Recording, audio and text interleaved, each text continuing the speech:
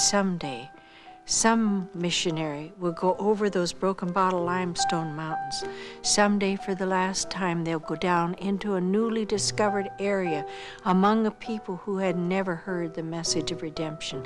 Someday, for the last time, somebody hearing that message will bow their head and say, Lord, forgive me of my sins and come into my heart and life. And then he said the clouds will part asunder. Jesus will be there. Every new valley I've gone down into, every new range that I've crossed over, I've thought of those words of Dr. Jaffrey.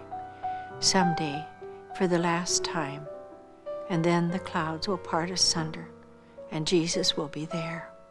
And I would say, Lord, is this the last valley into which we will go?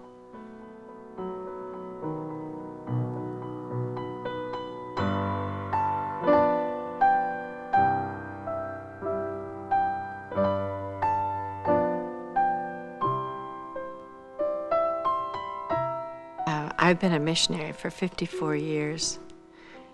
I did not even know who the Lord really was until I was 9 years old. I used to go to Sunday school. I knew something about this Jesus in the Bible, but who he was personally, I didn't know him. And I used to stay behind after everybody had left the Sunday school room. And I'd say to my gray-haired teacher, why do I have no peace in my heart? I knew that there was something wrong in my life. And so she would just pat me on the head and say, honey, just do the best you can. That's all God expects of you.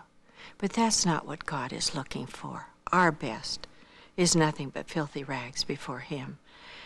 And we were a very poor family. We didn't really know we were poor because there was love in our home. But my mother had to go out and work because my father had double leakage of the heart and was in bed.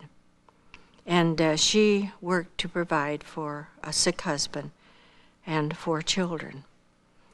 The neighbor had a radio, and she came one day and she said, I want you to come over on Sunday morning. There is a man speaking, and he has the most wonderful messages. She said, I've never heard anything like it before. So we went over the next Sunday morning, my mother and I, sat down on the floor and listened to this man. And for the first time, I understood why it was necessary for Christ to die for me. The guilty was being covered by the sacrifice of the innocent.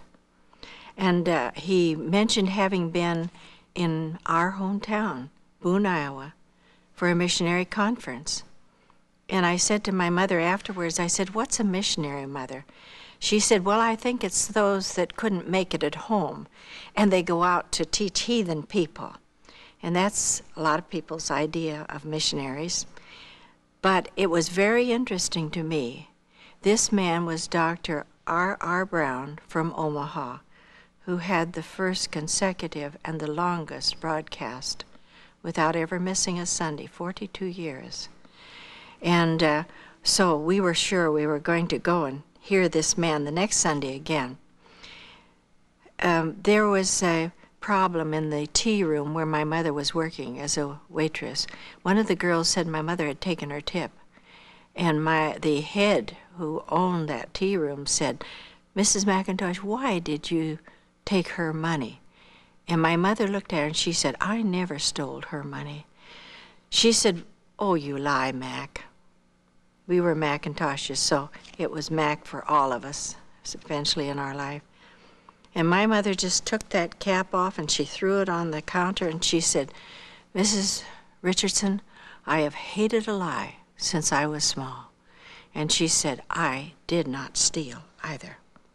I didn't take her tip. And she walked out. And when she came home and told me that she had quit, I thought, how are we going to get food? What are we going to do now? But that afternoon, there was an advertisement in the paper that they were going to open a hosiery mill in Boone, Iowa, and that they wanted people to come and apply for the positions that were open. So my mother went down early the next morning and applied. She said to the man, I'll be honest with you, I don't know a thing about hose except to wear them. But she said, I know I can learn, and I have a sick husband and 4 children at home to provide for. And miracle of miracles, that afternoon he called and said, report for work tomorrow morning, Mrs. McIntosh. My mother went in, and he took her back to the table, and there sat a gray-haired lady. And he said, this is Mrs. Hughes, and she'll teach you how to pull the hose down over these forms, what to look for, because we want perfection in our hosiery. And my mother, she sat down while the woman instructed her, and she then went back to her seat and said, Mrs. McIntosh, where do you go to church? Which was such a surprising question for her to ask. And she said, I go to the Midway Tabernacle. And that rang a bell. Mother said, you mean the place where Dr. R.R. Brown has been for a missionary conference? She said, oh, yes. She said, we've had a wonderful time at the conference.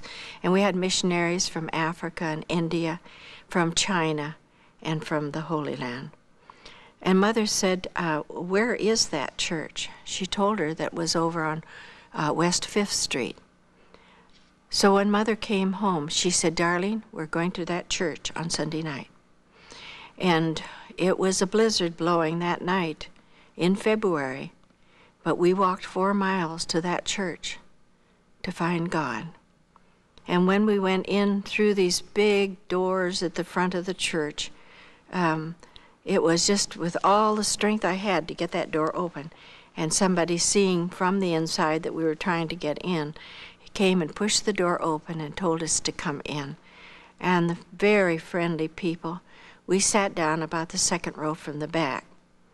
I don't remember anything about the message except that it was about Joseph down in Egypt. But before there was any invitation given, my mother was on her way to the front. And I thought, if this is the answer to the problem in my mother's life, this is what I've been looking for, and I went right after her. I knelt down at that altar, and I told the Lord how long I'd been trying to find him, and I didn't know how to find him. But I said, Lord, I need you. And I confessed my sins as a little 9-year-old girl. And that night when I rose to my feet, my Lord spoke to me. The first time in a lifetime of walking with my Lord. And that's 64 years. He said, your sins are forgiven you. Go and sin no more. We went out of there. Such joy filled our hearts. And just as we went out the door, a lady said, look up Acts 16:31. When we got home, we found the Bible and we dusted it off and looked up Acts 16:31. It said, believe on the Lord Jesus Christ, and thou shalt be saved, and thy house. And we were simple enough to believe that that meant exactly what it said. And I've learned that everything in the Word of God means exactly what it says. We prayed until every person in our family came to know the Lord Jesus Christ as personal Savior. The next year came the missionary conference, and Dr. Brown was there. And so I got to meet this man. And I would run from school in order to get there for the tail end of the afternoon services. I just absorbed everything I could from those missionaries. And the final night when they were giving the appeal, and of course it was geared toward high school young people, college graduates, young couples. He said, isn't there somebody here that has a life to give for God and for those that yet sit in darkness and in the shadow of death? And this little girl sitting back there was listening to all this, and I just said in my heart, Lord, I wish I were older. I would go for you. And I felt a hand on my shoulder, and I turned and I looked back, and there was no one there. And I knew it was the Lord. And I looked up and I said, what is it, Lord? And he said, would you really go for me anywhere, no matter what it costs? I understand something of the cost now. But I don't even think about that, because I've come to realize that the compensations are so tremendous when your life is given over to Him and you go where He calls you to go, and you are what He wants you to be. From that moment on, I realized I had a mission field. I went to tell all the neighbors that I had found Jesus. And I had once, because we were poor and these people were quite wealthy, I saw a penny on their porch, and I put my foot over it. When they went inside, I picked it up and went off. I went back to them and I told them, I said, I've earned a penny and I wanted to replace the penny that I stole from you. They laughed. They thought that was very funny, anybody to be so excited and nervous about a penny. But I had to make it right with God. I had to walk before Him with nothing between my soul and the Savior. I began to tell the young people in high school when I came into high school. And before I had graduated, I have personally spoken to every young person in my class about the Lord and how to find Him and what He came to mean to me. And those young people used to call me Preacher McIntosh, not in a smart way, but they knew that I really loved them and I loved my Lord. And when they had problems, many of them would come to me and I would pray for them. So when I graduated, I immediately went into Bible college.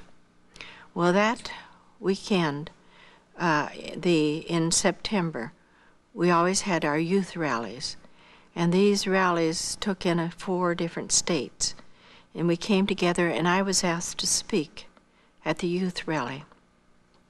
At that rally was also a missionary from Borneo. It's now called Kalimantan, but he was telling about having been a pioneer among those people, the headhunters. And you know, in less than 10 years, God gave us more than 10,000 believers among those Dayaks, the headhunters of Borneo. And his message stirred my heart. I thought, what a wonderful thing to be able to go and tell people who have never heard that there is a God who cares for them, that sent His Son to die for them, and tell them about Jesus. After I had finished speaking, I walked down off the platform and sat on the front seat. And this young man stood up and spoke. And my heart was thrilled at the message he had to give and the challenge to young people. And so what I didn't know was that when I walked off the platform, God said to that man, "That's the girl for you." Of course, He hadn't said anything to me, but I appreciated the man and his message. And so he had followed me off. When the meeting was over, he had followed me down the aisle, and one of our ladies from the church just grabbed my arm and said, "Mr. Deibler, here is a young lady we think you'd like to meet." And I turned around, and there he was. And so we shook hands, and because in college, Bible college, I had been told that the students had asked me to be the vice president of the Missionary Society because you were chosen by the young people in the college with you. So part of my work was to look for missionaries to speak at our Friday night meetings. And so I said, "Mr. Deibler, if you ever come to St. Paul area, please try to save a Friday night so that you can speak to our college, to the young people there." And he said, "I will do that." And so we parted, and I knew nothing. I never even thought about the man again.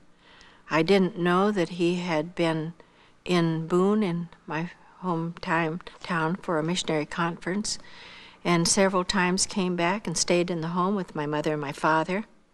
I did not know that he even had my father's permission to marry me if he could win me. But you know, God was in all of this. And he went from Boone out to Nebraska, and there was my sister, the pastor's wife, and he saw my picture there, and he said, "Well, what's she doing out here?" My sister said, "That's my sister." So everything, I guess, that my folks hadn't told him and the people of the church hadn't told him about me, my sister filled in. But I was in St. Paul, and they were having the 50th anniversary of the Alliance, Christian Missionary Alliance, the founding of it. And he was one of the missionaries who was speaking, came up with Dr. R.R. Brown, and he had been a dear friend to me. I'd learned to know him well through the youth rallies and going out there and listening to him on the radio.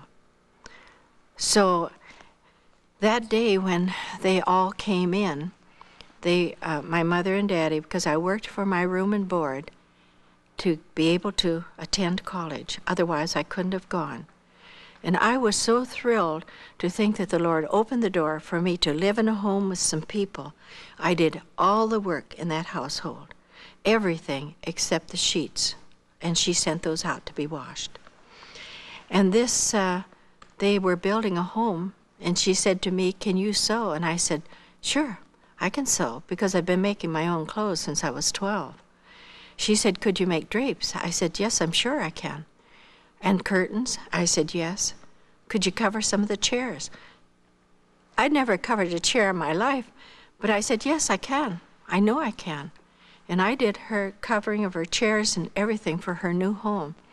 And then all I got every week, $1 in cash, and my streetcar tokens to go back and forth to college, and my room and my board. I was just thrilled. And I know there are a lot of young people who wouldn't do that today. One said to me, "That's slave labor." I didn't think so. But if it were, that's all right, because I could be in Bible college to prepare to do what God had asked me to do, and that was to be a missionary. And then when it came the last 2 weeks of school there, my daddy and mother sent me enough money to stay in college. And I looked up, I had a feeling that somebody was watching me. And I was looking at others at the other tables, and I didn't see anybody looking my direction. And I look up in the catty corner in the room was the table where the faculty sat. And there was this man, and he was smiling and nodding at me. And I thought, why is he doing that? He doesn't really know me. And then I looked back again, and there he was smiling and nodding again. And I thought, oh, somebody's going to see him. So when I got up at the end of the meal, I saw that the rest of the faculty had gone out, and he was still standing there. And I thought, oh, I'm going to go in, and I would talk to my friend, the cook. He was a dear man of God.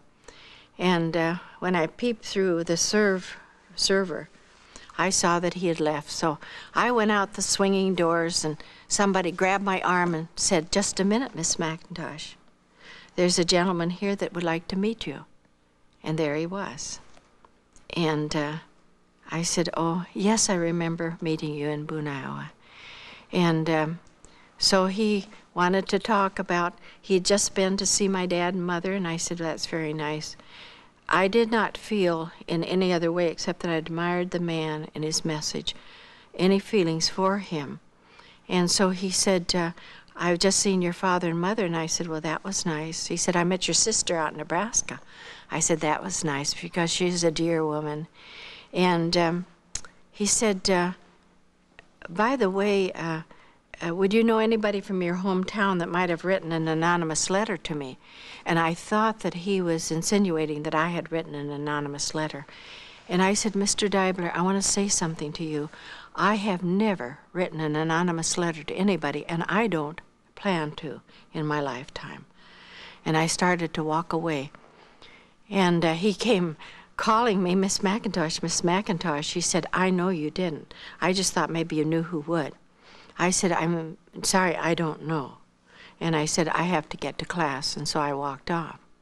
Well, that night at the meeting in Minneapolis at a big theater to hold the crowd, I sang in the chorale, and I looked up, and here was this young man right there exactly opposite me, and he was smiling, nodding to me. And I thought, I don't know why that man does that. And then he said, when he had finished speaking, he sat down. And at the end of the meeting, I looked over, and I saw that he was coming down the steps in my direction. So I just slipped out the side door, and I was walking along with those that came in the same bus as I came in.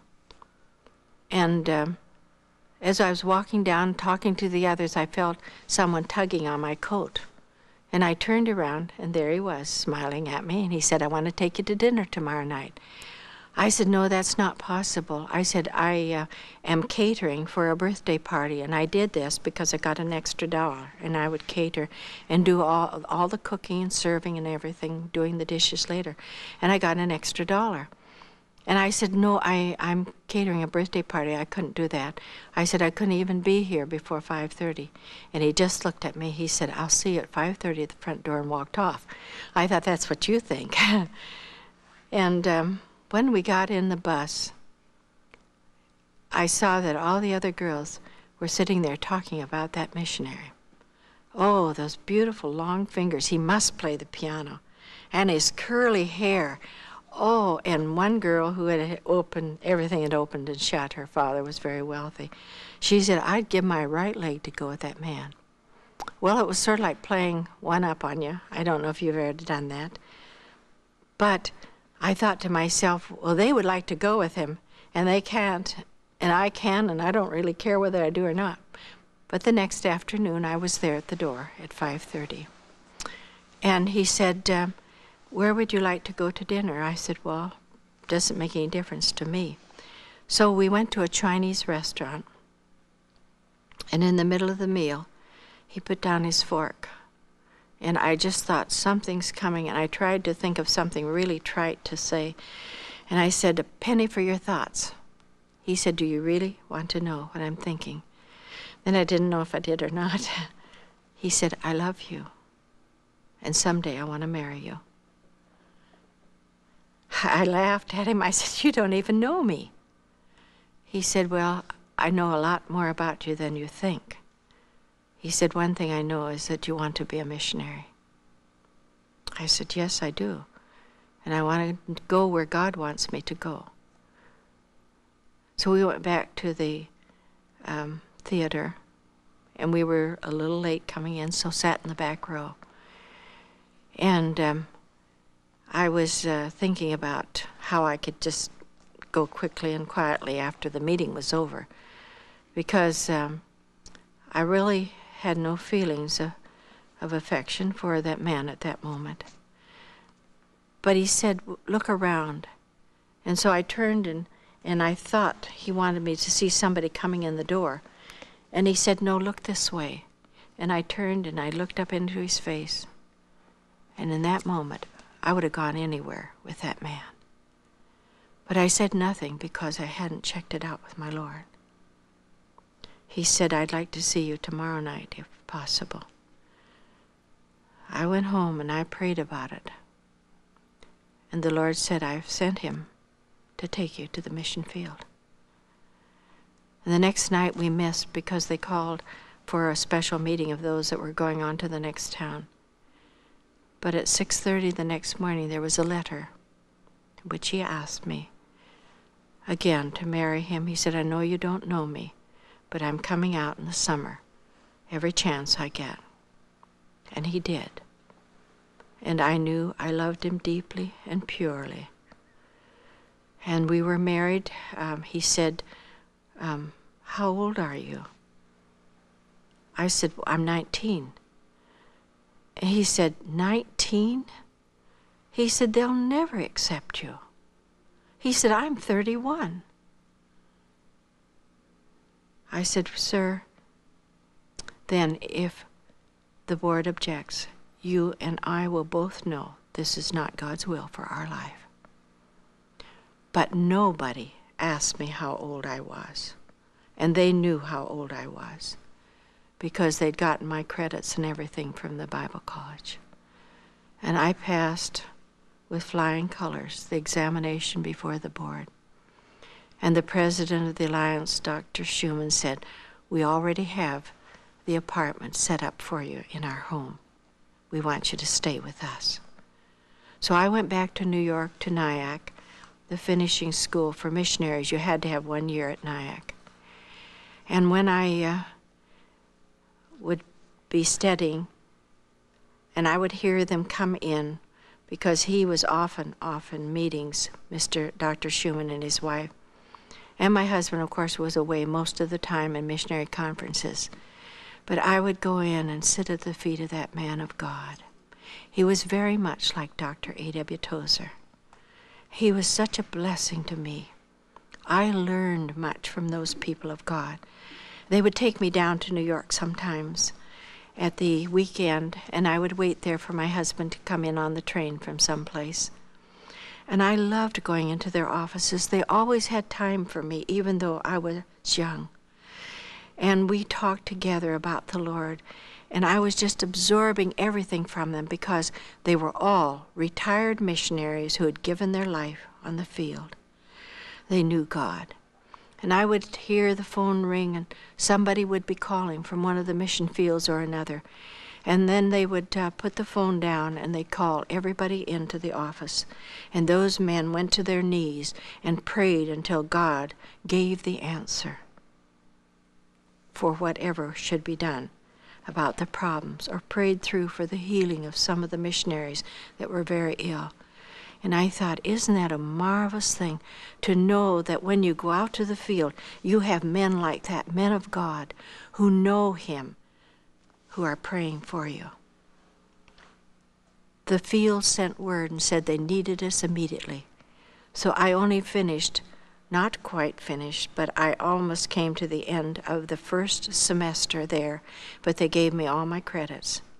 And on the 28th of January of the next year, 1938, we were on board a ship on our way to the mission field. I never thought much about it until the band started to play Harbor Lights. And as I stood at the rail, waving to those precious men that had come down from New York, I began to think about the harbors into which God might take my life. And God has taken me into many harbors.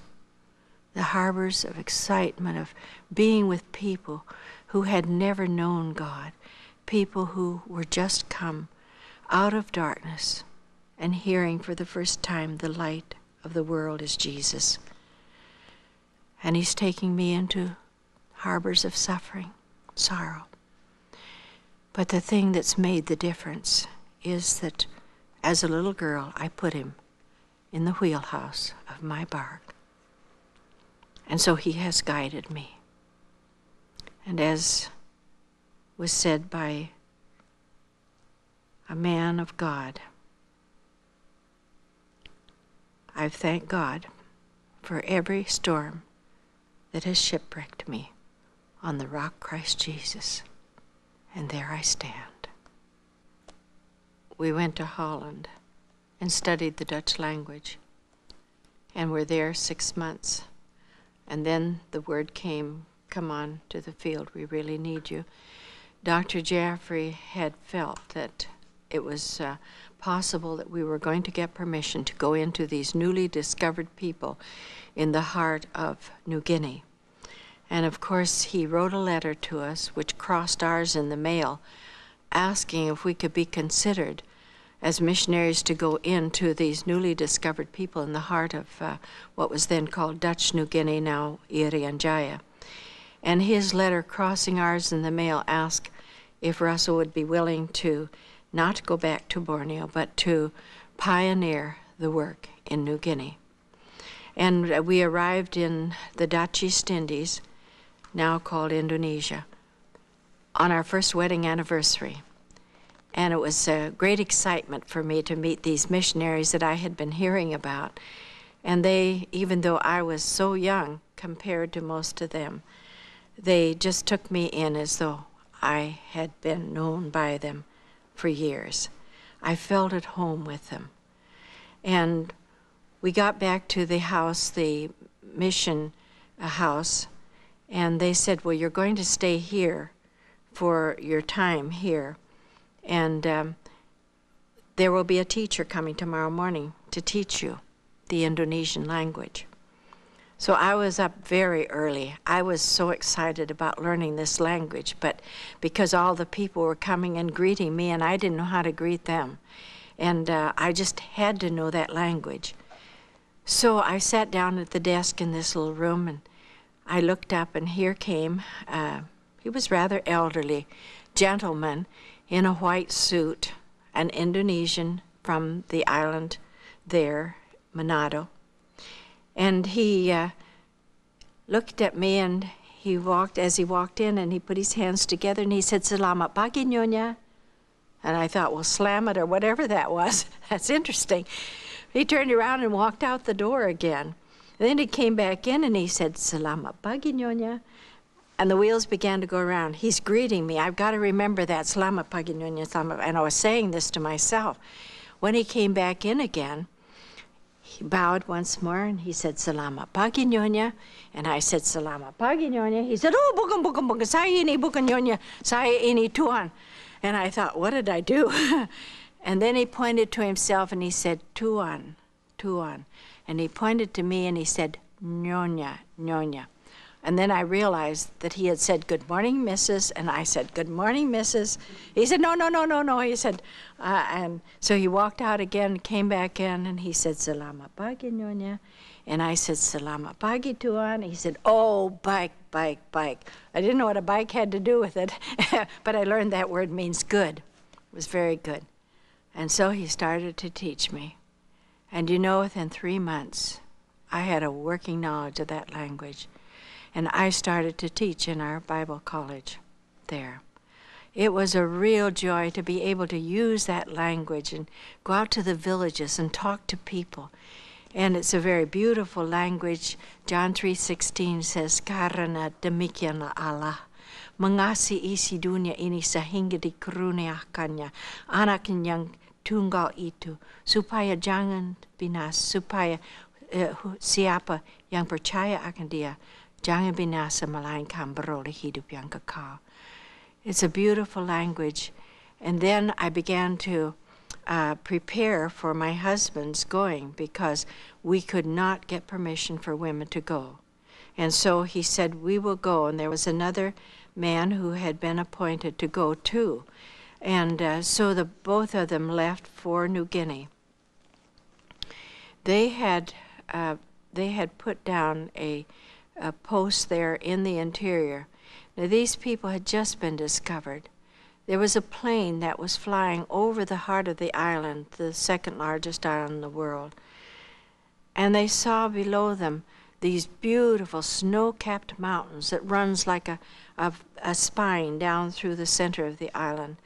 And they're snow-capped the year around, called the eternal snows of the tropics. Beautiful glacier lakes. There's nothing in the Alps that even compares with them. And they flew over the northern escarpment of that range and dropped down from about 19,000 feet. And there they saw below them what appeared to be strange circular clouds in bowls of mountains. And as they came down lower and lower, they discovered that they were not cloud formations, but lakes in this part of the world that had not been discovered really until this time when the plane went over. And then the thing that amazed them was, on these lakes were men and women rowing canoes, trying to get away from this. They said, "We thought it was a big bird from the spirit world," because everything beyond the perimeter of your valley, the mountains, out there beyond is the spirit world. When they die, the spirit goes over into the spirit world. And they thought it was a big spirit. And they fled into the jungle, and for 3 days, they said, they stayed in there. And this big bird out of the spirit world didn't come back again, so then they came out. And then men came, the patrol officer with police, and they knew that this lake emptied into a river that flowed right down to the south coast. So if they followed that river, they would eventually come into this place where there were people that the world didn't know existed before. And they went into the interior, and they made it, and they found these pygmoid people. They are pygmoid and belong to the Upper Paleolithic era. They had stone axes, stone adzes, never seen metal, had never seen a wheel, and they were amazed at these people that came out of the spirit world. And then more police came, and then my husband had reached the south coast with permission to go in over the trail. The other missionary, when the police patrol officer came down, he was brought down. He had died the first day on the trail of a heart attack. He didn't think he could make it, and so he went back with the boat when it left. And my husband, with some carriers from the coastal area, went in. He had a very difficult trail and a time on it where this will tell you what kind of a trail it was. In just 18 days, he lost over 60 pounds. He was hardly able to walk when he got into the interior. And then an expedition came out under LaRue from Holland. And they were there, and they had a plane that was available to them. They were saying that man would never walk to the coast again because he had gotten kutu ire. It's a fungus that gets on the feet and eats off the skin, and so they knew that he'd never walk it back to the coast. So they flew him out to the north coast, to Manokwari. There he got shipping, and then came back to the island of Makassar, Celebes. Makassar is the port. And when I looked up and I saw this man, I couldn't believe it was my husband. He had lost so much weight. He just looked so different. And then I saw that he was being helped down the gangplank. And when he got back to the house and took off his shoes and socks, there was no skin from the ball of his foot, covering the ball of his foot or any of his toes. He had gotten this kutu ire, and it just sloughs off. The flesh just sloughs off. And they called for a doctor to come, and when he saw his feet, he said, "Now you are going to have to take the tweezer, and every morning you see this flesh sloughing off, take the tweezer and rip it off till you get down to the raw, throbbing flesh underneath." And then he said, "Apply the medicine." And morning after morning, that's what I did. And I kept, as I saw the flesh begin to slough off, I'd rip it off and then apply the medicine. One morning, Dr. Ari Jaffrey, our field chairman, great man of God, who had been a missionary up in China for 30 years, had been through the Boxer Rebellion, had been in the hands of bandits. He knew what it was to suffer on trails in New Guinea, in China. And he looked at Russell's feet, and I just saw a wave of nausea go over his face, and he just backed out the door and shut the door quickly. He didn't come out for lunch, but in the afternoon he laid before me what became the editorial in our field magazine, The Pioneer. And I looked down at it and I read. He said that today I watched a young wife dressing her husband's feet, and they were bleeding and running with pus. And he said all I could think was, what a nauseating sight that is. But as I backed out of the room, the Lord said, but to me, they are beautiful feet.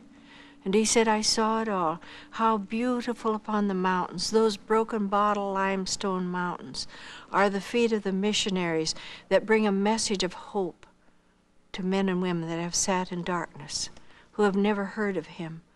And he said, I saw that someday it would all be over. The tired, bleeding feet of missionaries would for the last time go over these broken bottle limestone mountains. And it is like walking over a broken bottle. We all had cat's claws on our boots because it's like stepping on a broken bottle. And he said someday one of those missionaries will for the last time walk down into one of these newly discovered valleys. Someday for the last time they would tell the most wonderful message that there is, that Jesus died for sinful men. Someday for the last time someone is going to bow and say, Lord Jesus, forgive me and come into my heart and life. And then he said the clouds will part asunder and Jesus will be there. You know, I've never crossed a mountain. I've never gone down into a new valley without thinking, is this, Lord, the last valley?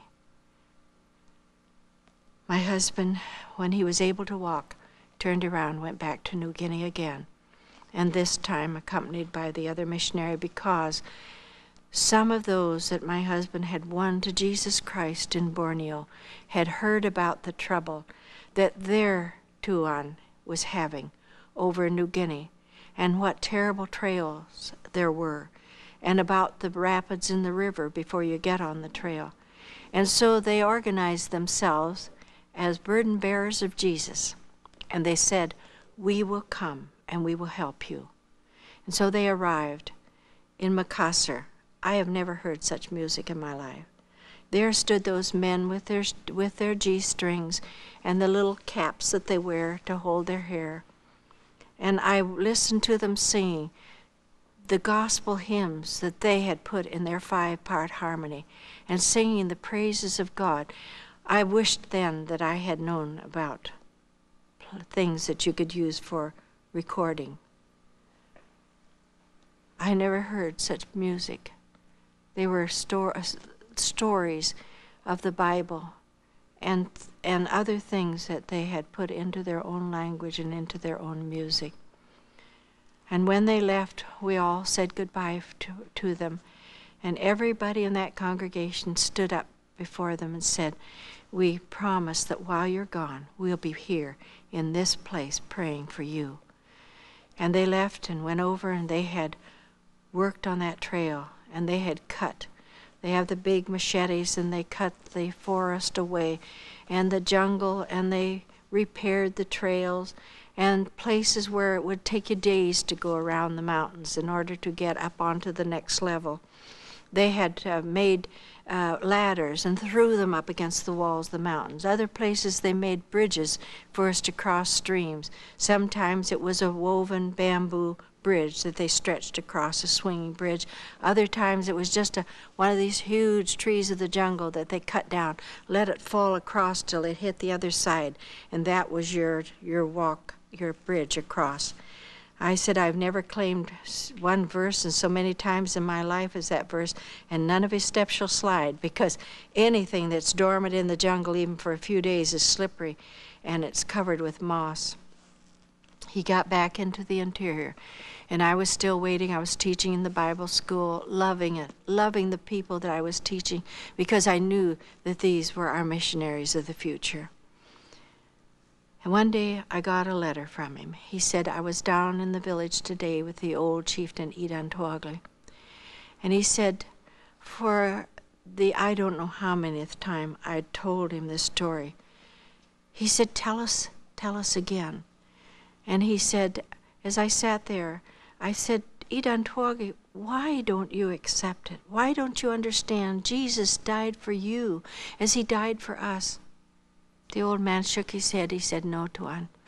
He said, we've loved the story to think that this Jesus died for you spirit beings. But he said, we are people. He said, but we love the story. But if Jesus died for you, he didn't die for us, because he said, we're born of women. And my husband said, so am I. I was born. I have a mother. He just shook his head. He said, that can't be. He said, you don't, none of you has a wife. None of you has children. If you're not spirits, how did you come into existence in the first place? He said, but I tell you again, I do have a wife in the outside. He said, we don't believe that. He said, if you'd had a wife, she'd have been on that trail. She'd have carried your carrying tins for you. You wouldn't have to have these other people come. He said, wherever we go, our wives go along. They carry the loads. I thought he had a good idea.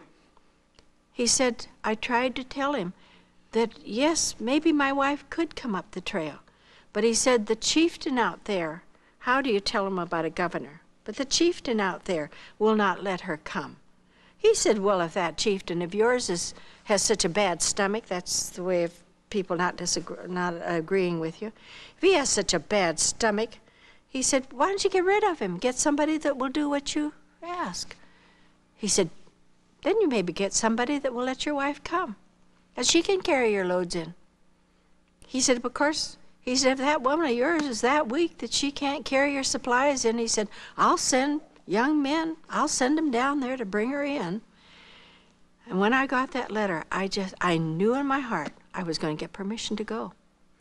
And so I just ran in and I threw up the letter to Dr. Jeffrey. I said, I'm going to New Guinea.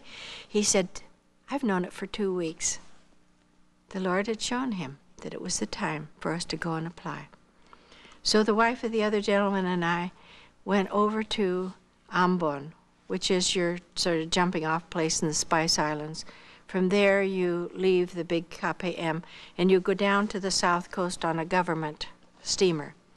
And when we went in to see the governor, he said, oh yes, he said, I understand you're wanting to go and join your husbands. He said, you have my permission.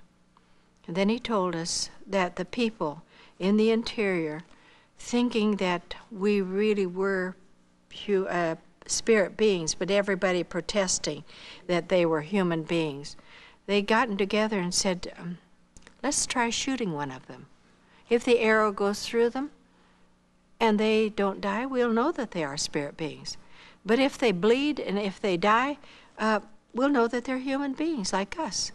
And so a group of them had surrounded the government party, and they immediately started to pull up the bow and arrow, and in self-defense the police killed out of their party, the natives, 7 of them. And that the condition was very bad then, because they hadn't proved to themselves that these were spirit beings, but they had amazing instruments that they could use for killing them.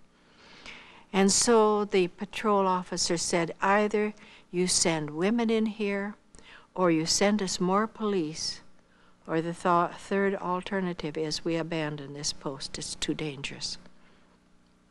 So he said, you have my permission to go. And he said, you'll have to go down and see the captain of the government white boat. It was a small steamer that went down to the south coast. And he said, if he is willing to take you, that's fine. And then he stood up and he put his hand across the desk and he said, I want you to know that every day you're on that trail, I'll be here at my desk praying. I love the Lord too. And that was a real seal to me of God being with us every step of the way. Well, it was the time of the west monsoons. The captain was a bit difficult. He said he'd never taken a woman down there.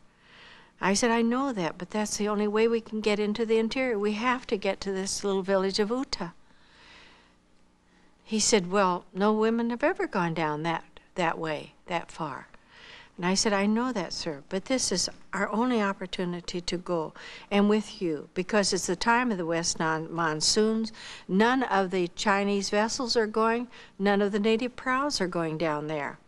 He said, all right, if you're ready. He said, I'm sailing on such and such a date. And we were there at the crack of dawn waiting for him on the jetty. And so we took off. And I've never been seasick as many times I've been around the world on vessels. But I tell you, I never came closer to it, not on that one. That was not only going over these tremendous waves like this, but at the same time it was rolling. He said, the captain said, well, we really couldn't stop now. You know the conditions of the sea. And he said, we can't take this larger vessel up into the mouth of the river because there's a big sandbar there. So we'll take you on down with us to the next area. In Manokwari, he said, then in 3 months we make our return trip, and it's always calm at that time of the year. And we thought, 3 months on this vessel. And we went to prayer that night. We believe that the same one who said, peace be still to Galilee is alive, and he still has all the ancient power in his hand. And we said, Lord, you can calm the sea. When we arrived there the next day, I have never seen a glassier sea than that day. Just an hour it took us to be put into the lifeboats and all of our things loaded in with us. And we were rowed around the sandbar and then up into the mouth of the river, and our husbands had come down trail to meet us. It was a wonderful thing to be together again after the months and months that had separated us. That's a terrible place Uta is. We had to immediately start taking quinine because practically everybody there is affected by the mosquitoes and had malaria. But we got things together and we started up the river. We had 2 of the long boats that belonged to the coastals, and you couldn't paddle you had to pole because there were rapids in the river.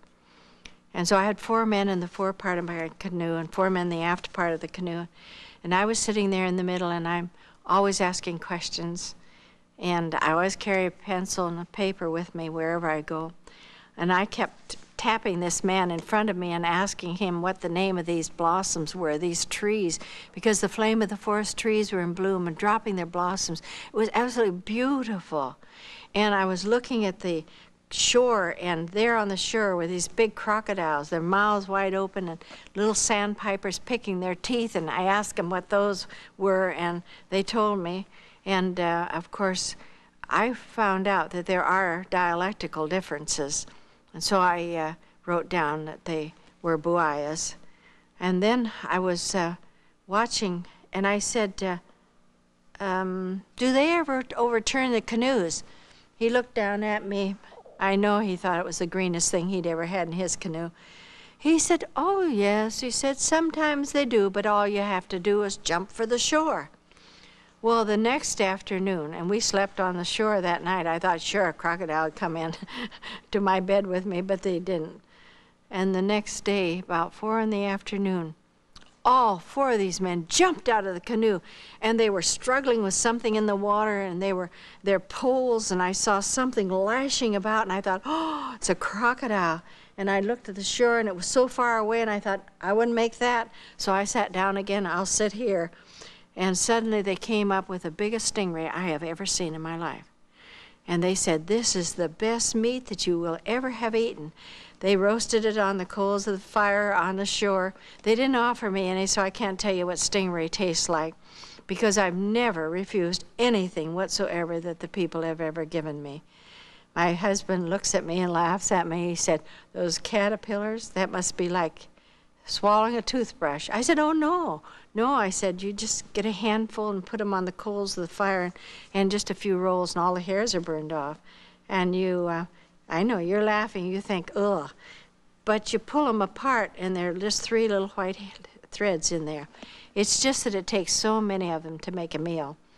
But I don't know what stingray tastes like. We got to our base camp, and my husband said, Idantuagli, the chieftain, is sending down men to help carry supplies in.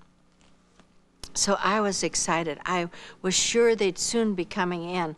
And all of a sudden, I heard a sound like this, coming out of the jungle at a distance. Hoo! Hoo! Oh, I was excited. I thought, it's the Kapaukas. And he said, yes, it is. He said, they're coming. I ran outside, and there were some fallen logs there where they cut trees down to make this lean-to. And I was watching for them, and suddenly I saw these little brown men coming. And they ran around and around, and I kept watching them, and I was so excited to see them. And all of a sudden, they stopped their yodeling, and they said, where's the woman? And my husband pointed to me over there on this pile of logs. And they came up the better to see me.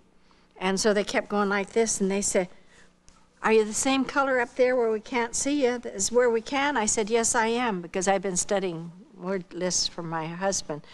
And I could hear them saying, feels like flesh. There's a bone in there. Oh, yes. And so then they were excited. And they were talking all night long, it seemed like. And they were tying up their carrying tins. We let no one start on the trail with any tin that was heavier than 60 pounds. That's all they could carry. But 2/3 of that load was their sweet potatoes for the trail. And so you arrived in the interior with about 20 pounds in each carrying tin at the cost of $1.66 a pound, above what it cost for. So we only took things that were absolutely necessary, because people are important, things are not. You know, I see these days, it's like someone said, we used to love people and we used things, but these are days in which we use people and we love things, and that's the difference. In those days, we really loved the people. And so we said to them on the trail, I have my word list, and I would say, and what is this? and they'd give me the answer. And I'd write that down. I would note who said it to whom and what time of day it was, because this all makes a difference in your language, the structure of it. About the 4th day on the trail, I loved it. And I was always saying to my husband, you know, the worst thing about this is, because you had to go down in the river when you got to the end of the trail that day, and you took your bath in the river with your clothes on, washed out all the mud that had gathered on your legs and all over you, and took your bath with your clothes on. Then you took off leggings, because we had to protect our legs from the leeches as much as we could. And then you took your boots off, and with iodine or a match you went over your legs to get all the leeches off, because if you pulled them off, and that would leave the head in there, and then you'd have a tropical ulcer in no time. And we go over our legs with iodine, because that stung and they'd drop off, or a match in the heat made them drop off. And then we would get in and we would put on our only dry suit that we had, and we'd sleep on the ground in the dirt there. Or if it were a dry day, then we would cut down some grass and put a little grass down in there. And they said, why does that woman of yours always go, ooh, like this every morning? He said, because it's cold and those wet clothes. They said, well, throw them over and we'll heat them up for her on the coals of the fire. So I would throw my clothes out when I put my dry clothes on, and they would the next morning hold them over the coals of the fire until they were real warm and steaming, and I smelled like a smoked herring the rest of the way into the interior. But oh, that felt so good to put on that warm suit. And this one morning, about the 4th day on the trail, I had just pulled the pins out of my hair, and I had quite long hair before the war. We ended up with one comb for 9 people. And livestock was plentiful, and we cut our hair off real short, and we looked awful. But that day, when I pulled the pins out of my hair and it rolled down over my shoulder, this one fellow, and they were just getting so rude to me, and I thought, what did I do? I've done something that's offended them. And he was yelling, Ega, Niwe, quickly now, Mama, let's go. And he was hitting the door, and the door fell in. And there I stood, my hair hanging down over my shoulders. And he looked at me, he said, oh, no, he said, mother of mine, indeed you are a woman. No man ever had hair like that. And he came in and he grabbed my hair and he was yanking it, and then he yanked it on this side, and then he took up here at the top and he yanked that, and it was still mine. And he went out there yelling at the top of his lungs, come look at it, come look at it, it is a woman, it's a woman. And my hair suddenly was going in all directions as the people were yanking it. I wondered why they did that. And then I found out, you know, you can take a man out of the 20th century here in modern America, or out of the Stone Age. They're all the same. They're very vain, especially when it comes to the forehead traveling. Now, that's our word for getting bald in the native language. And when the forehead travels back to here, that's a very serious situation. So you go into the jungle and you get yourself one of these big cocoons. You eat the caterpillars first, and then you stretch that cocoon down over your head to cover that forehead that has traveled. Past tense, finished. And then you put on that pure potter's clay. And into the potter's clay, you stick the plumes of the cassowary bird, which is like an ostrich. And you have an enormous head of hair.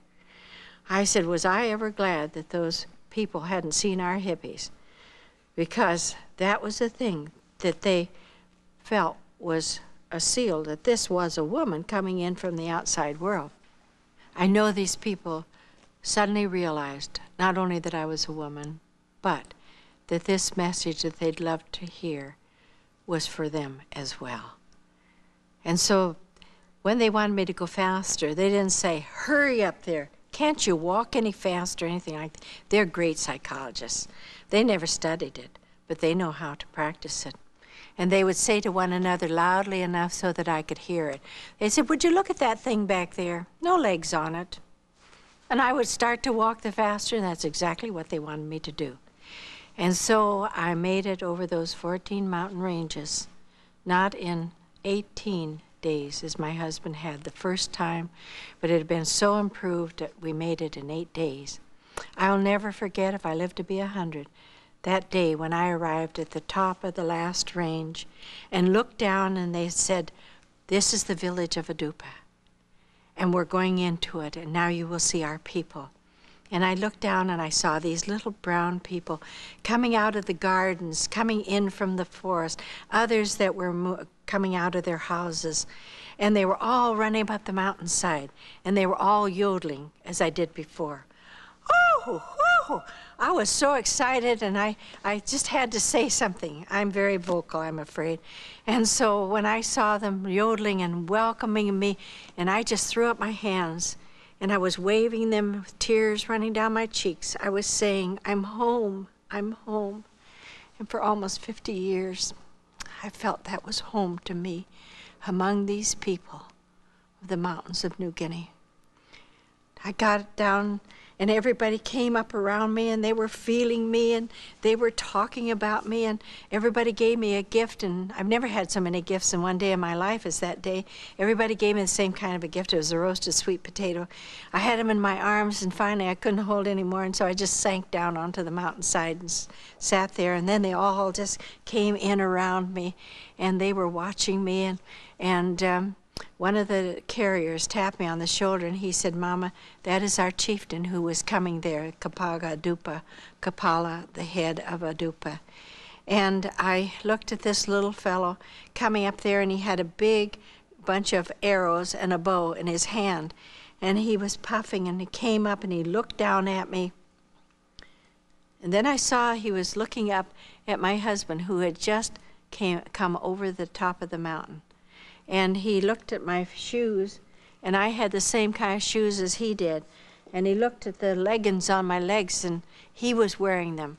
And he looked up here at my khaki shirt, and he had on a khaki shirt.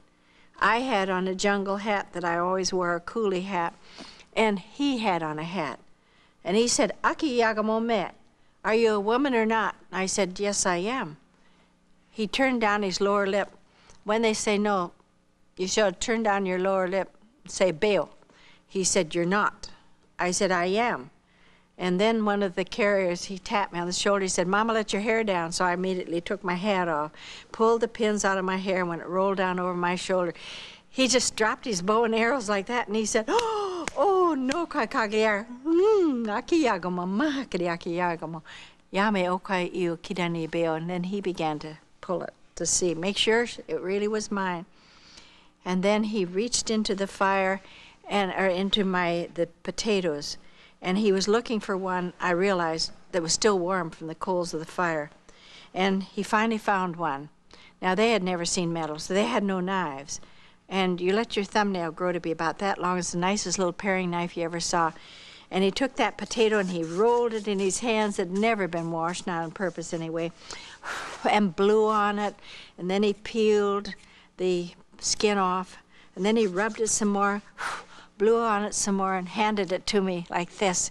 He said, "Yagamo no tanai, woman, eat the potato." And I took it from him, and because I didn't know sufficient of the language to tell him what I wanted to say to him that day, I just said it in English, and I said, "Someday, by the grace of Almighty God, I'm going to sit down and eat with you anew in my Father's kingdom." And I did. I saw the day when he passed from death to life in Jesus Christ.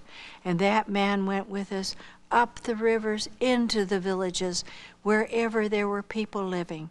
And along with us, he would tell them, "This is true. I know, because he has come into my life." And he said, "I know my sins are washed away. I'm no longer afraid of the darkness. I'm no longer afraid of evil spirits, because I know him." I really thank God that he was good enough to allow me to ever be a missionary and to go to people like this who have never heard of Jesus Christ. And we were clear up this one day with our canoe and with our 3 workers and this chieftain and the boy that was there working with us. And we came around the bend of the river, and we knew that this would be the last of the villages before you go into the next tribe. And when we came around the bend of the river, we heard this screech of a battle cry, and they were yelling, "Ikiwe no," and everybody had their bow strung, and the arrow was in it, and it was on us. And for a moment, my hair went up like that, the back of my head, and I said, "Lord," and just like that he answered me. He said, "Thou shalt not be afraid of the arrow that flieth by day." And the fear was gone. I knew that day not one arrow would fly in our direction. So we pulled our canoe right up to the river's bank, and they stood there with their arrows trained on us. And this old chieftain stood up, and he was shaking. And I pulled him down because you don't want to show fear before them. They despise cowardice. That's one thing I learned about the people of Interior New Guinea. And he said, "But I want to tell them." And he stood up again, and he said, "Put your bows down. These people have something to tell you. I'll tell you first." And they sat down, and he told them how he could come to know Jesus. And so each one in turn told him this beautiful story of the love of Almighty God for fallen man. And the old chieftain said, "You know, I feel it here, but I really don't understand yet." He said, "Tell me just once more." And then someone else would tell him. And he said, "Look at this. This is mine." He said, "I will build you a house." And he said, "My women will dig the gardens for you. We'll raise the sweet potatoes for you. We'll go get your firewood for you." He said, "We'll do anything if you'll just stay now and tell us more." And my husband said, "We have to go down before dark because," he said, "if we don't, we've already told them that in so many sleeps that we would be coming back." And he said, "If we don't, they will send police up here." And he said, "So we must go down. But we will come back again to you. We will come again and tell you more about our Jesus." And I'll never forget that man standing there with tears running down his cheeks. And he was holding out his hands, and he said, "Ki Glenamano, Ki Glenamano," just once more, once more. And before we rounded the bend of the river, my husband stopped, and we called back the message of the love of God for us. And that was the last time I saw him. And we got down to our base camp and up into our little house. My husband had built a house for me. It was our first home. Had bamboo mat walls on the sides and on the floor, and a tree bark roof. We had brought in isinglass, and so the window was made of isinglass so we could see the beautiful lake out in front of the house. And it was air conditioned. The air came through just most any place. It was home. It was home to me. And that first morning when I had arrived, and we had slept the night through, and I had opened the door, and going by the house was a little boy, and he had coals in his hands, live coals, and I looked at him, and he was shaking them up and down, and he said as he went by, "My mother's dead, my father's dead, and I don't have anybody, so I'm your boy." And he said, "I'm going to build your fire for you." And he went out, because I cooked over an open wood fire in a little hut at the back. And that little boy became my boy. He was a very precious little fellow. And wherever we went around the lake there, he was always with us. And then when we got back that night, they had come and said, "Word has come from Holland. They are in a state of siege by Germany." And we knew that the war was moving in on us. And they said, "We are going to have to close down this post," because immediately they knew being drawn into the war, because in 5 days Holland fell. And so they said, "We're going to have to close down all posts where there is nothing that is of value to the war, and it's going to come to the Dutch East Indies." So we were then in a state of war. And we said, "Look, we could stay here. We're not afraid. The people have become friendly. Some of them have come to know Jesus. And they said, he said, no, you can't. The government says you cannot stay without police and a patrol officer. And so we started to pack the few things to leave behind us. And that next morning when we started out, I checked with that little boy the night before, and I said to him, did you really understand that Jesus loves you and he died for you? And he said, oh yes. He said, I do understand. And he had prayed with me. And he said, I'm going with you now. And I said, no, Imopai, you can't come with me. I said, because you've had malaria once. I said, I've left the quinine with you. And I said, but if you get sick, there'll be nobody to help you. And I said, you must stay here. He said, I'm coming down the trail around the first mountain, over the first mountain. And then I looked at this little fellow and I said, now you stay right here. Because I said, I'm going on and you have to go back. And I looked back and there stood that little fellow. Somebody had given him a straw hat and he had it on his head and in his gourd. And there he stood. And I saw that there were tears running down his cheeks and he was going like this and wiping it on his thigh because boys don't cry. And I waved to him and he said, Mama, egla kada, come back quickly. And I said, Imopai, as soon as I can, I will come home again. Never realizing that it would be 9 years and a war away before I saw that little fellow again. We went back to our headquarters. Our field conference then took place. And at that field conference, my husband was chosen as the assistant to Dr. Robert A. Jaffrey, our field chairman. And that meant then that we would not, when the war would be over and when there would be a conference coming on again, that we would still be there. He would have to remain there. And I would have to remain there. And I walked out of the room when they said that he had been chosen unanimously. And I said, God, somebody's made a mistake. I said, that's my home over there.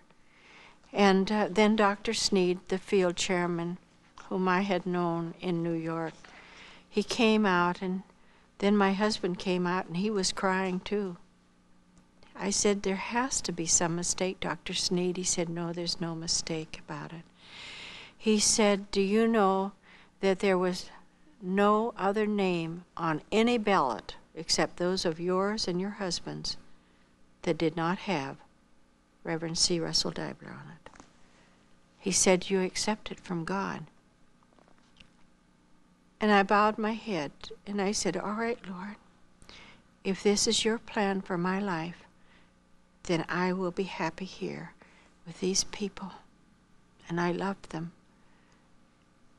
And everything that God allows into our lives is either for our good and it is also for His glory. God is not an evil God like the gods that these people have been afraid of in their Eastern mysticism.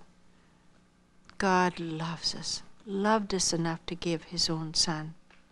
And so we remained there. And finally, they opened up the post again. And we said goodbye to Mr. and Mrs. Post as they went back to New Guinea. And my heart went with them. And it was just 2 months after Pearl Harbor when we'd heard the news that Holland had fallen and that the war here in the Dutch East Indies brought us into the conflict. So the mother country had been gone, and now the Dutch East Indies were drawn into the conflict. Everybody said they won't last very long because they were sending out from Britain some of the finest warships that they had. But they did not know how well prepared the Japanese were. We had had a barber in Makassar that had, as far as we knew, known no English. Everybody went there to get their hair cut, but that man knew English, had been there for almost 10 years. There were two men who had stores there. One was a bicycle shop, the other was a variety store. Those men, every Sunday we used to see them go out with their beautiful big cameras. They were photographing every inch of that island. And they disappeared. All of these people disappeared. The pearl divers disappeared from the other islands, and they had all gone back to Japan. And they were prepared. They knew every inch of those islands. So the big rock, as they called it there, Hong Kong, fell in 3 days. They said it could never be taken. It was. China fallen into the hands of them. There were not many that were still outside the war. Down into French Indochina, that fell. And then all of these other smaller countries like Thailand. And they came into the back door, down through the British Malaysia Peninsula, into Singapore. Kamikaze pilots came in their planes, dived into those beautiful warships. Matter of hours, they were on the bottom of the straits. And we knew it would not be very long until they would be down where we were. So we immediately got booking for all of our students to get them back to their own islands and to their homes so that they would have food and not be caught in conflict as it came down. And then those we couldn't get booking for, we bought property so that they would be able to go out there and could grow their own food and would have a place to live until the conflict was over. Then we went up into the mountains. And there were houses up there. Dr. Jaffrey had a house. Miss Marsh had a house. And there was the big conference room and some other bedrooms attached to it. And so we went up there to get away from the shock troops because every report seemed to bring word of these shock troops and the things that they were doing, using their fire fighting equipment and burning people to death and all these things. And we wanted to be away from these shock troops if we possibly could. I'll never forget that last broadcast that came from Manila. We still had our radio. We were monitoring them. And that man said, everything's being bombed. He said, and it's coming closer to us. And troops are moving in on us. And he said, we'll have to abandon this post here in the big tower. And the last words he ever said was, come on, America. And you could hear the sob in his voice, and then it went dead. And that was the last we heard from them. We waited for them to come. They did not come into Makassar where all the fortifications were. They knew where they were coming. There was a beach down there called Brombong, and they moved in and came across the beach without one shot being fired. But they had been using their guns then, these shock troops, and they were just killing people indiscriminately. Men that had been where there was the fire, where there was the electricity plant out there outside of Makassar, put up their hands in sign of surrender, and they just killed them. And they hated for you to put your hands up like that because most people were taller than they were, and that annoyed them. And then they came into Makassar and nothing flat. It was all in the hands of the Japanese. We were waiting for them to come, realizing that we didn't have many supplies, and so we were going to have to learn to eat things there. And we were trying out various grasses and trying to get a garden in as well so that we could have some source of food supplies even after our rice and that we had stocked there, a stockpile of rice. We had some drums with kerosene in it for our lamps, and not much else beside that.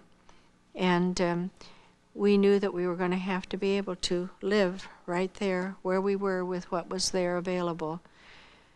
Some of our believers from Makassar risked their lives to try to bring food to us. They'd come up over those mountains in the dark hours of the night, and they would bring vegetables and other things for us. One day I was down on my knees in the garden when I heard somebody behind me, and I turned and I saw a shoe on a foot there right beside me. And it was one of the shock troops, and they always wore, because they were with the Navy, they had to climb the ropes on the ships. And so their tennis shoes had the great toe was separated from the other 4 toes so that they could grip the ropes in climbing them up on the ships. And I saw that, and I heard this fellow yelled at me. He said, "Go, piggy!" And I jumped up, and he had the bayonet on his gun, and I peed. I went. And I was ushered over to the other house, and by this time the other missionaries had been collected there.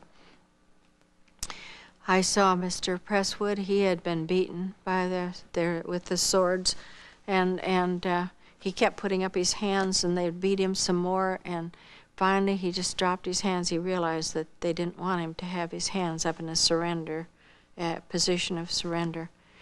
And when we got in there, my husband was standing next to me, and they all were seated, the officers, and they looked at us all and began to ask us what country we came from.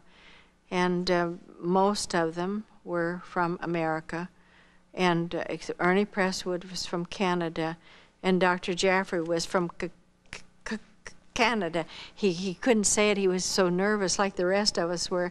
And the man said, "Where is Canada?" And he didn't know where it was. And so that meant that he wasn't going to suffer with the rest of us. Mrs. Presswood was under her husband's passport. He was Canadian. So they went out and they told us, they said, "Well, you stay here. If anybody has ever seen outside of the premises here, we'll shoot you immediately. We won't ask questions. And you are now prisoners of the Imperial Japanese Army." They said, "We have just about defeated the Navy. We have sunk almost all your ships." And through the years, that kept coming back and back to us. "We've sunk all your ships again." Finally, I turned to someone and I said, "Do you know something about those clever Americans? They are building ships out of cork now because that Navy is bobbed up to be shot down again." But they went out that day and they said, "Remember, no one leaves this property." And so we had spent much time in prayer, seeking the Lord about what we should do, because we knew that we were to stay there just before they came to get us and to make us prisoners there in our own homes. One of the Dutchmen came and said, "We have a ship down at anchor on the south coast, and there is a road where you can get down there. We want to take all foreigners, all women and children that we can." And Dr. Jaffrey, a wise man that he was, said, "Don't talk about it to one another.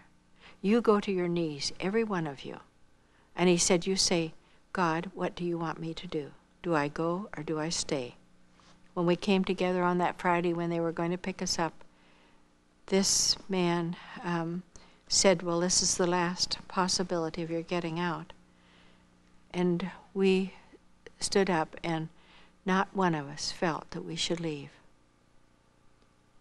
Dr. Jaffrey said then, he said, "You will know now that this is where God wants you to be, and you can trust him." He said, "If you had gone," he said, "and the Lord had told you to go, you wouldn't have felt like a coward. But God's asked all of us to stay here." We heard through the grapevine that that ship was torpedoed 3 days out, and as far as we know, there were no survivors. So I knew I was where God wanted me to be, and he had spared my life. And he wanted me to be right there. It's 2 weeks after they came, the first time they came back, and it was Friday the 13th of March, and I have a bit of Irish in me, but I'm not at all superstitious, because I really believe that all things work together for good to those that love the Lord. And When they came back, the first thing they did is jump out of the truck and say, get some clothes for them. And so I ran inside, and they said, no suitcases. So I grabbed up the pillowcase off the bed, and I put in his Bible, a notebook, and his pen first, and then I filled it with everything I could get of his, and ran outside, and they had been talking to Dr. Jaffrey, and the man said to me, wait a minute. He said, what's wrong with that old man in there? And I said, well, he was in a coma just before you came because he has diabetes. I said, he has Bright's disease, which is a kidney problem. And I said, he has heart disease. And I said, he also has the beginning of Parkinson's disease. And the fellow said, oh, go tell him he doesn't have to go. If he's sick like that and needs all that medicine, he said he won't live very long anyway. And he laughed. So I ran, and they were just starting the truck, and they were starting to move down the road. So I grabbed the tailgate of the truck, and I reached up and gave this to Russell, and I said, goodbye, Russell. And he reached down, and he put his hand over mine on the tailgate, and he said, I want you to remember one thing, dear. God said he would never, never leave us nor forsake us. And he was gone. And I followed him in the truck with my eyes as far as I could see them. Then they disappeared out of sight. And I came back, and I really felt just brokenhearted because knowing them as we'd come to know them, I did not know when or where we would see one another again. When I went in to see Dr. Jaffrey, I said, Dr. Jaffrey, why did they say all this medicine that you were packing? Because there's nothing that you have except you watch your diet because you're diabetic. But I said, that's just you avoid all sugar, which we don't have much of anyway. He said, medicine? Oh, he said, I have a little satchel that belonged to my father. And his father was owner of the Globe and Mail, one of the biggest newspapers in Canada. And he said, he gave me this satchel, and he said, because I had Odoclone, and he loved Odoclone, to put on his handkerchief because he always perspired so profusely, and then he would wipe his face and his hands with it. And we never forgot his birthday because his birthday was the 16th of December. So the 16th of January, he would come out and he would announce, well, just 11 more months till my birthday. And the 16th of February was only 10 more months till his birthday. And he would go through the year like this. So none of us ever forgot Dr. Jaffrey's birthday. And because we knew that he appreciated Odoclone because it was very refreshing, we always seemed to give him Odoclone. And all this medicine that this man thought he was packing was Odoclone to take. He said, I figured that we would be going from here down to the coast. So he said, I took my Odoclone. I was going to take my Odoclone. And I thought, isn't that lovely how God fooled that Japanese officer to thinking that was medicine, because he didn't ask Dr. Jaffrey. He just saw him packing all this and figured that if he were going to a prison, he wouldn't worry about Odoclone. He couldn't have imagined anyone worrying about Odoclone. And God knew we needed that man there with us. He was a dear man of God, and it was a precious time. We spent much of our days in prayer. We had to really preserve all the food we had, and we're very careful with it. One woman that I had led to the Lord before the war, she came down one day and she brought me a half of a coconut shell, and in it, it looked like cheese tidbits, those little cheese tidbits that they have. And I looked at it and I thought, oh, lovely, where did she get that? And it was something that was fried in coconut oil, and I tasted it, and then all of a sudden when I put it in my mouth, it went through my Those children were looking for flying ants and had been catching them all day on the mountainside. That's what it is. I said I gave the first one back to Mother Nature, and then I took another one. Wasn't half bad. So then I was glad to eat the rest of them. But we had some of our people, as I said, who came over those mountains in the dark hours of the night and brought to us food so that we wouldn't starve to death. And one time when they came, Dr. Jaffrey had had his coffee that morning, and no, it was tea, and he had put in 3 big heaping teaspoons of sugar. And Margaret said, his daughter, he said, "Why, Daddy, are you doing that? You shouldn't take this sugar, because you remember you have been in a coma." He said, "Muggy, I'm healed. I know it." He said, I need this. And she just begged him not to take it. He said, "I'm healed. I really am."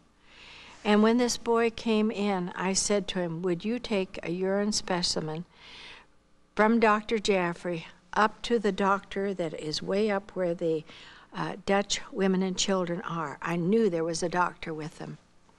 And he said, "All right." He said, "Give me back some of my vegetables, and I will take them as though I were going up there to sell these vegetables to them."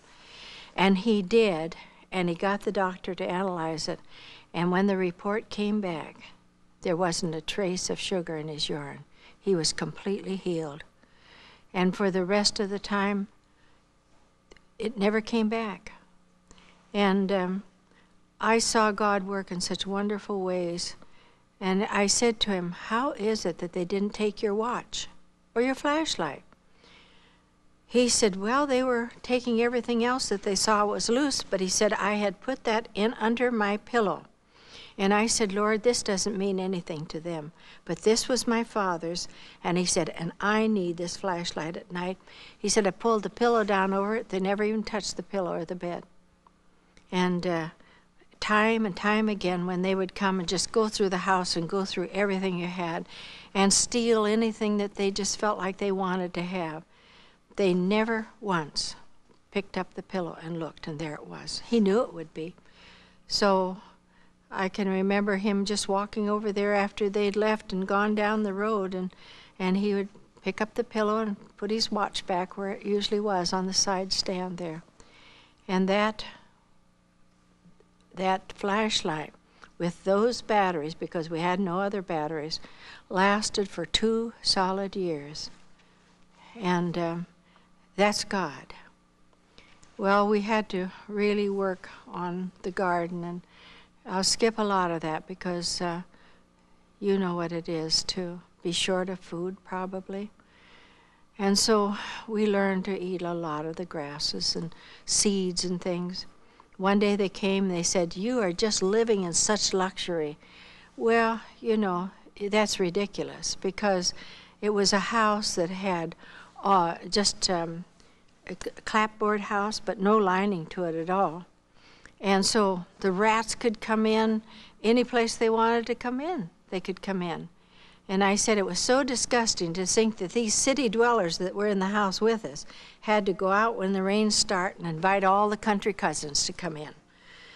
And every night, Miss Jaffrey and I would go through the house, and we would look under the beds, behind the wardrobes, because anything you left out would have been chewed on in the morning. They would eat anything that was there, not put away. And so we would go through the house and run them out from under the bed and make sure that we got them out of this room, and then we'd slam that door shut, and we'd go into the next bedroom and into this bedroom over here.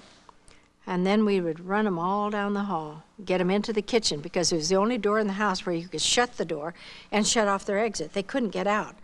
And Margaret and I, armed with brooms, would just fight those rats, and they'd run up the hall, and they'd jump on you and squealing like they do.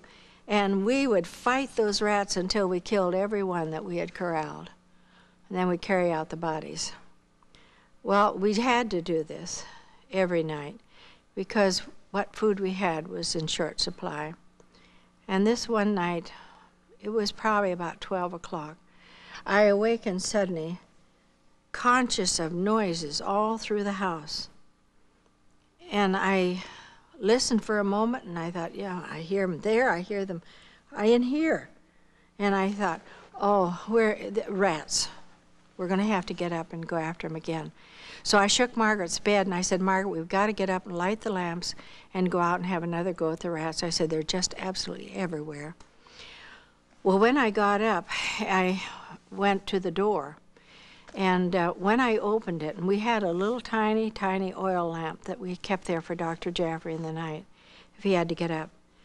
And someone just swished past me in the dim light of that little oil lamp.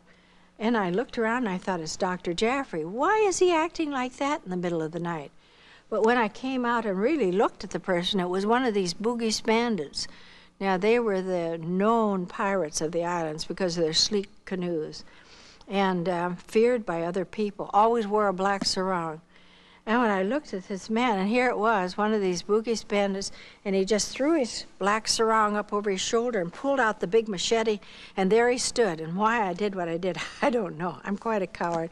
Anyway, I just started down the hall after that fellow, and when he saw me coming after him, I think he must have thought, what's that crazy woman going to do? I didn't have a thing in my hands. He just turned and ran. He ran through the bathroom and across the porch and down over the mountainside, and here's this crazy missionary running after him, and all of a sudden I stopped when I saw others coming out of the jungle. And I just stopped dead, and I said, Lord, what a stupid thing for me to do. And just like that, he answered me. He said, the angel of the Lord encampeth round about them that fear him and delivereth. I was so shaken, I went back to the house, tried to pull the door shut, but the doorknob, the lock, the key, everything had been carved out, as they're very good at carving with their big machetes. And by this time, Dr. Jaffrey was awake, and he said, well, what's happened? I said, we've had bandits in here. And I said, look what they've done to the door. Can't shut it, so I'll go up and find a board, and I'm going to nail the door shut.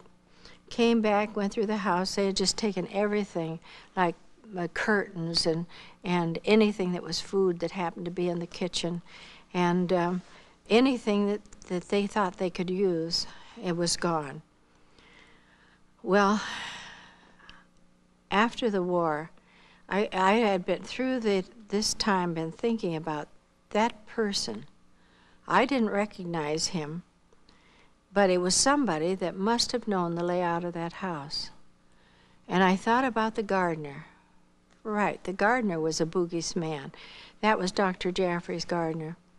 And so I said to my second husband, I said, I want to go down and I want to find a man that's right near where the Jaffreys lived and where I was during the war. Went down and I went through the villages and finally found him. And when he came, and I said, Nomo, were you one of those that came to the house during the time of the big fight? And I said, you came back night after night, and we heard you. We heard your dogs out there, and yet you never came in the house. I said, we had no way to protect ourselves. You could have come in and done whatever you wanted and taken whatever you wanted. And he just raised his head and looked at me in amazement. He said, yes, we came back. But every time we came back, you always had these people standing in white, standing guard around your house. And you know who they were? They were the angels of the Lord. I never saw them, but I didn't need to see them because I believed his word to me. But they needed to see them. And so I sat down with him and explained who they were. They are Muslims, and he needed to hear more.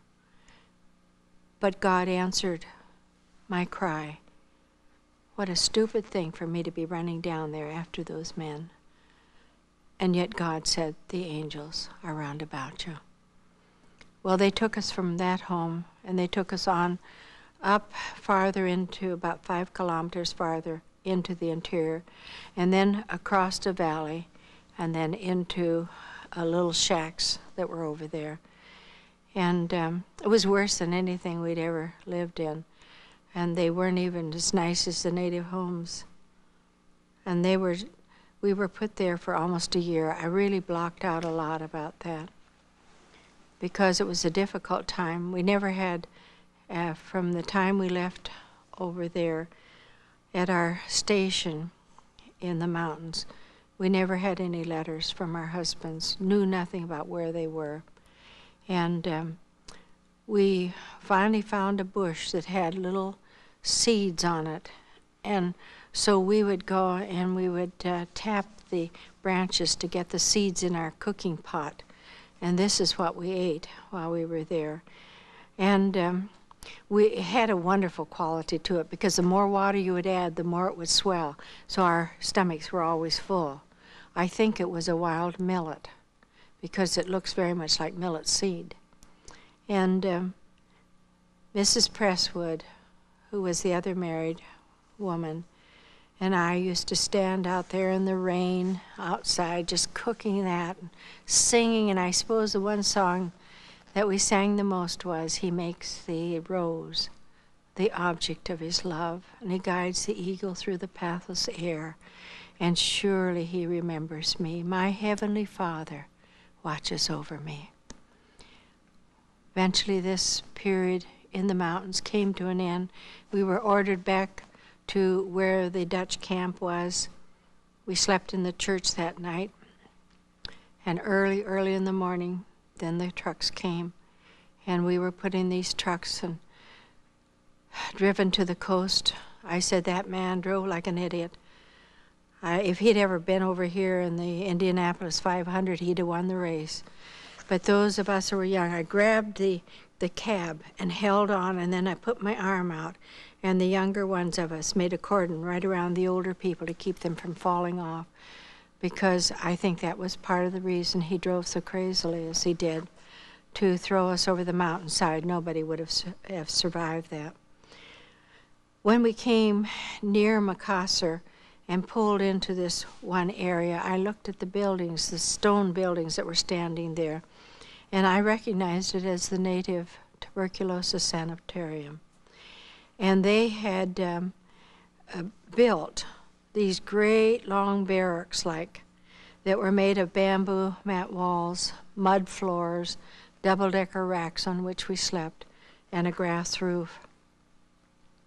And then we were told that all the foreigners had to leave any barracks they were in and get together in Barracks 8. Well, that night, as we got together, we were given a large sheet of paper, and we were also told what kind of work we had to do. We became the workforce for the Japanese Army. And so we were discussing it, and they said, "Will you choose somebody from your group here to be the leader of your barracks?" And I think that because I was one of the youngest of the adults, and I think it was my facility in the languages because I spoke Dutch and I spoke Indonesian, and we had some Indonesian women there that had been married to Dutch, and also I spoke English. So with those three languages I could communicate with everybody. And the first night I said, if we ever needed God, we need him right now. I said, we're facing a more difficult period than we've had up to now. I said, we are going to be the workforce for these Japanese. And so I took out the word in these languages and read to them, and we had prayer together. And you know, when others were breaking up and having quarrels and moving from here to there, not one person ever left our barracks except a Jewish woman, and she wanted to get over with some friends of hers, and eventually she was allowed to do that. And we had a Russian woman there, and she couldn't stand the word. She said, I have bad dreams when I hear about it. But she had left her husband and was out with someone else there, just going around the Dutch East Indies, and got caught in the war. And so she moved out and moved to another barracks. But apart from that, everybody stayed there. And any time people died, there were Dutch people asking if they could come into the barracks. So our barracks was full. It was the largest barrack in the camp. And so we began to divide out the work and separate it to see who was strong, who could work down with the pigs. That was hard work. Those pigs had a beautiful cement floor in their pig pen, and they had everything had to be kept spotless for these pigs. They had to even be washed. Buckets and buckets of water had to be carried for them. And they had to have 3 hot meals a day. So the camp commander would go out into the villages and he would shoot dogs and bring them in. And if anyone was sick, then I substituted for them wherever they were. We would skin the dogs and cut up the meat and cook it with the stems of the banana plants so they could have 3 hot meals a day. Garbage came in. Give it the finger test. There were things floating there that were big enough to eat. And so they had hot meals. And those girls that worked down there were really worked hard to keep everything spotless. And these then were going to be butchered and taken out for the Japanese army that was on the coast. We also had to build roads for them, worked on the coolie gang. When the trucks came in, you walked up to the back of them and you rolled your shoulders over like I'd seen the coolies do down on the wharf. And then they would throw these bags onto your back and you grabbed the ears of the bag and you walked away with them or else. I had damage done to my 4 lower vertebrae, and I wore a brace for a long time after the war when I came home. It was hard work, and one of the problems was that because of those pigs out there, then we were getting more and more flies, and the flies carried the dysentery from one place to another. They were on your food all the time, and you were all forever brushing away the flies. And we cooked the porridge. If you cooked porridge, you were up at 4 o'clock in the morning to start the fires and cook it. These great big paddles, those were these 35-gallon drums. And if it had been used for kerosene, you didn't have time to let it cook out so that the taste was gone. But one morning, oh, the porridge was so good. Couldn't believe it. Well, I said, well, it's like chicken and rice soup. And everybody was saying, I don't know what they did with it, but this is the best porridge we've ever had. Well, when it got light enough for it to see, a rat tail surfaced. And then there were feathers and the carcass of the bird and the carcass of the rat there. And some of them immediately left there and returned it to Mother Nature. And I said, I've got it here. I'm going to hang on to it. But we never again had rice porridge with the beautiful taste of rat and bird. But it was hard work, and people getting dysentery, more and more of them were down.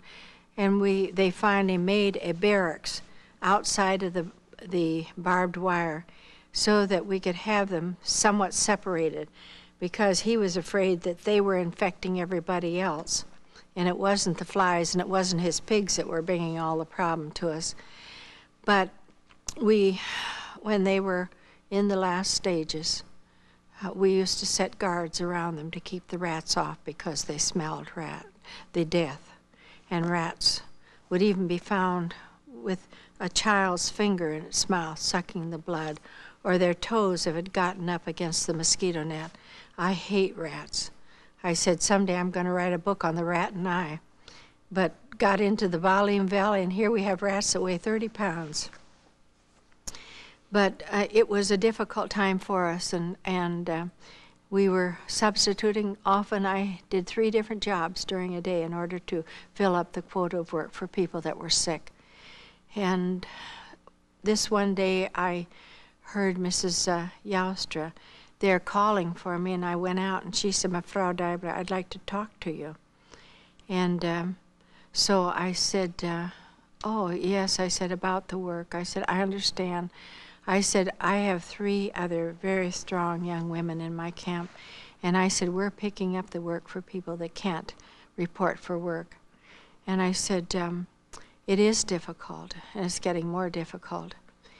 And then she stopped and she said, but I didn't really come to talk to you about the work. She said, I came to tell you that word has come. Your husband has been very ill up in the camp in Pari Pari. And I looked at her, and when I saw tears, I grabbed her shoulders. I said, Mrs. Joustra, you don't mean he's gone?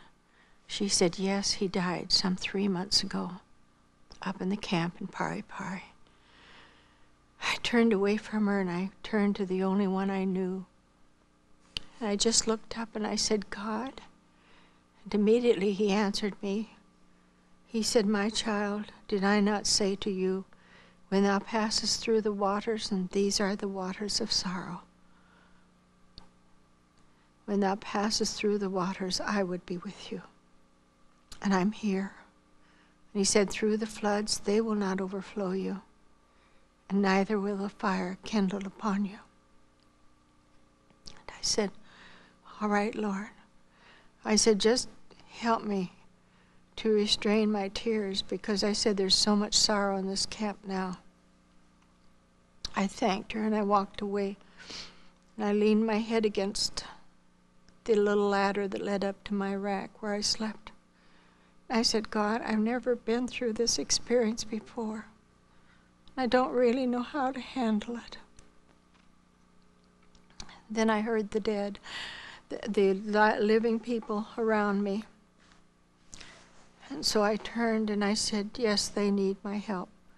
One woman was so sick, she called out, she said, Mevrouw Deibler, I'm sick, I've got to have a basin or something. I grabbed up a basin and I ran to her and held her while she vomited. I could hear little things plinking in the bottom of the basin.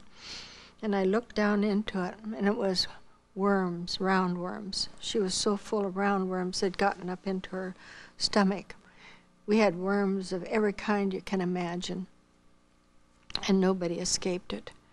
And our children were full of worms. And all we had to give them was some of these little tiny red hot onions that somebody had in the camp, and we planted them immediately. And we would give them as many as they could eat, because they're very hot. It was very hard with the little children. But to try to get that down, and then we didn't give them anything to eat until after they had had a movement. And that would be just filled with worms of every kind. And even out where we had the